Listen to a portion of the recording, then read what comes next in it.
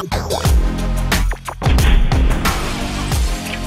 up, Prizefight fans? I'm Brian Tong, and this is the prize fight you've been all waiting for between two of the heaviest hitting Android phones. It's a prize fight punch-out between the HTC One M8 and the Samsung Galaxy S5. Our judges for this fight are senior editor Jessica Pineapple Dolcourt, associate editor Lynn Ooh La La La, and you know who, Ring-a-ling-a-ding-tong. We'll take all three judges' scores and average them out to the nearest 10th each round. The final prize fight score will be an average of all rounds using the same system. Let's get it started. Round one is design. The HTC One M8's sexy aluminum body makes me want to do things that we're not allowed to show you. It's arguably the sexiest 5-inch phone we've ever seen, with its slightly higher 441 pixels per inch density, a slightly brighter display, and it's learned from its predecessor with curved corners and smooth edges that just don't quit. This is one of the best built Android phones you'll ever see. Now, on a quick glance, the Galaxy S5 might look pretty similar to the S4, but it brings a larger 5.1-inch screen with a 432 pixel per inch density and a slightly more rectangular shape. It still feels plastic, and that's not a knock against it. Its dimpled backside isn't as slippery as the M8, and it's lighter in weight. But it doesn't come close to the premium feel and construction that HTC brings. HTC's design can't be beat, and it takes this round with a perfect 5, and the S5 gets a 4. Next round is user interface and controls. Both phones run Android 4.4.2 KitKat out of the box and bring their own unique feel and features on top of it. HTC's Sense 6.0 UI is their cleanest to date, bringing a flatter and simpler user interface that's straightforward. It's my favorite flavor of Android, and its blink feed feature for up-to-date information gets better with more customization. Now, Samsung's TouchWiz interface has also cleaned up its act from the past, but when you're a phone that can do everything, it can make it tricky to keep things simple. It has a new, flatter look for icons. The UI is still just as customizable. It also brings My Magazine, which is their own version of blink feed with customizable content, but it just isn't as clean as HTC's. Here, just look at these two home screens. This one typically comes down to personal preference, but our judges give the HTC a 4.7 and Samsung gets a 4. So after averaging 2 rounds, the HTC One leads big, 4.9 to 4. Next round is features. Both phones come with 16 to 32 gigs of storage and a micro SD card slot that supports up to 128 gigs of additional space. HTC has made it a point to bring something unique to the table with its new motion launch gestures from the home screen or picking up the phone to answer it directly when it rings. Hey, big boy. Ugh. And yes, Samsung has that too. Its boom sound stereo speakers are still a feature favorite of mine for any phone, and it doesn't lack anything major. Whoa! But then, you look at Samsung's Galaxy S5, and it stays true to its past as the phone that I call the feature freak of nature.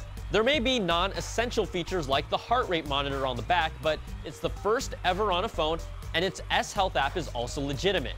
There's a fingerprint scanner for security, but it's not always an easy swipe. Multi-windows are still Samsung's thing, and they started the whole motion gestures control. In fact, they were the first Jedi phone. The S5 is using low-energy Bluetooth and micro USB 3.0, while the M8 is using standard Bluetooth 4.0 and micro USB 2.0. Plus, the S5 has a super fast charging mode if you use their charger cable. This one's no contest. The S5 gets a perfect 5, and the M8 gets a 4. Next round is web browsing and multimedia. Web browsing on both of these displays is a treat with their large screens, and both screens handle HD quality movies just fine.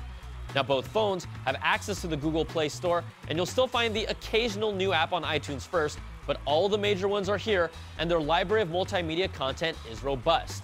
Now, the biggest distinguishing feature between these two phones are their cameras. HTC brings their dual 4-megapixel ultra-pixel cameras. It shoots 1080p video at 60 frames per second with a super clean interface to switch between modes, and U-Focus is their standout feature that allows you to choose what part of the picture is in focus after you've taken it. That's sick! Now, the S5 really brings a superior 16-megapixel camera that also shoots 4K video at 30 frames per second and 1080p video at 60 frames per second, and brings a lot of filters and features that don't make it the simplest interface. Now, the results speak for themselves in our photo comparisons, and the S5 just brings more vibrant colors that are natural, and that's something that even U-Focus can't change. The Galaxy S5 takes this round with the 4.7, and the M8 gets a 3.7. So after averaging 4 rounds, we're tied at 4.4 points apiece. The final round that decides it all is performance. Both phones are snappy performers, bringing Qualcomm's quad-core Snapdragon 801 chipsets, with the G5 clocking in at a higher 2.5 gigahertz compared to the M8's 2.3. Both phones bring 2 gigs of RAM, but the fact is megahertz just doesn't tell the whole story after matching these two beasts up in our performance tests. Now, in our 3D Mark Unlimited test that tests graphics performance, the HTC One edged out the Galaxy S5 across multiple tests. And then, in the GFX benchmark test, the M8 edged out the S5 in almost every test again, but by a small margin. Now, all this means is that these are top-tier performing phones, but when it came down to seeing its battery video drain test, the HTC One M8 lasted 9 hours and 52 minutes, compared to the Galaxy S5 that squeezed out 15 hours and 18 minutes of juice. That's flat out impressive. Now, each phone has a power-saving mode, but that disables a lot of the normal functionality, and our judges all agree the S5 gets a perfect 5 and the M8 gets a 4. So let's average out all 5 rounds, and HTC took a strong lead early, but Samsung then just flexed its muscle in the last 3 rounds, taking this slobber knocker 4.5 to 4.3 and is your Prizefight winner. Both of these phones are truly the cream of the Android crop. You know, I personally prefer the HTC One M8, but ultimately, the choice is always up to you. I'm Brian Tong. Thanks for watching, and we'll catch you guys next time for another Prizefight. Selfie.